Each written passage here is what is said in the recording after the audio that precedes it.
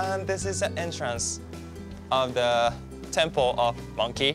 The name of the temple is Koshindo, and everybody calls this temple a Koshin-sama. Koshin-sama. One is really small, but we can see the three-stone door of the monkey, which is no see, no talk, and no hear. Yes, this means please get out from desirable person to make a wish, really. Yeah, that's why there are so many monkey dolls are being decorated around here. こんにちは、失礼いたします。And please have a look. The left hand.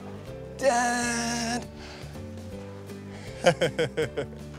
And this one is the third tallest wooden pagoda, the 5-layered pagoda in Kyoto, which name is Yasaka no To, Yasaka no To. But as a wooden tower, wooden pagoda, maybe this pagoda is really, really old. Maybe that is 600 years ago.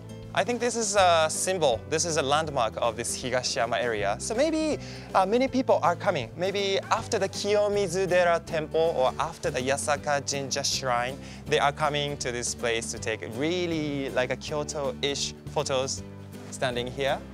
Okay, so this is it for Higashiyama. So I hope you enjoyed the ride and hope to see you again.